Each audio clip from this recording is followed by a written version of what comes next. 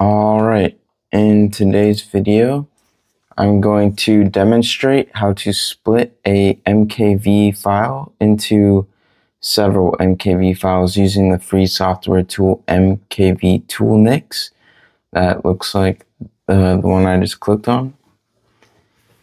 The reason I had to do this is that I was recording a movie and I left the autoplay on.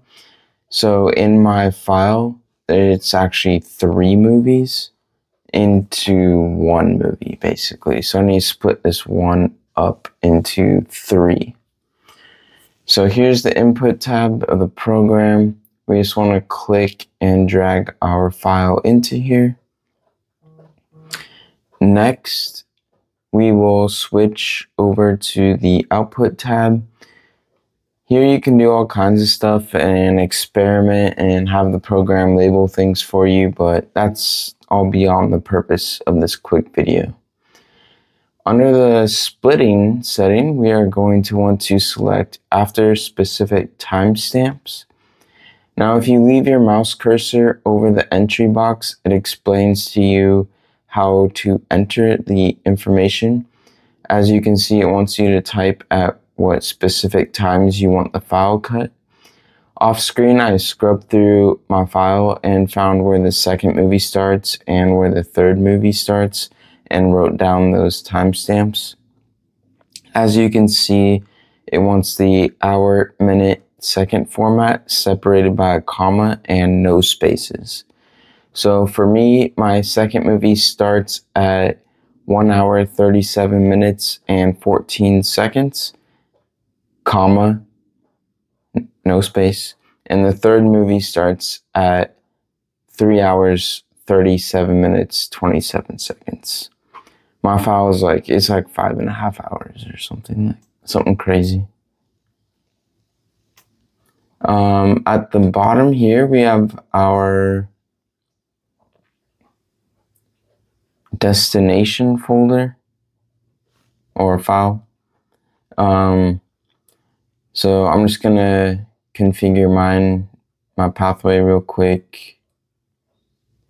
I'm just gonna create something. I always like to review my footage before I add it to my plex. When you are all done with all that, all you have to do is click on the Start Multiplexing button at the bottom. And as you can see, it is now doing its thing.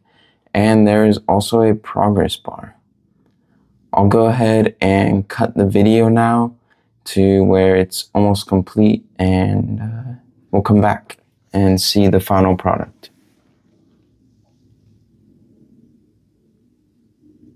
Alright, now that it's complete, 100, we can go ahead and check our destination folder that we set. I'm going to pull it over. And as you can see, I now have all 3 of my MKV movies. They're split up into 3 individual MKV files from the original one.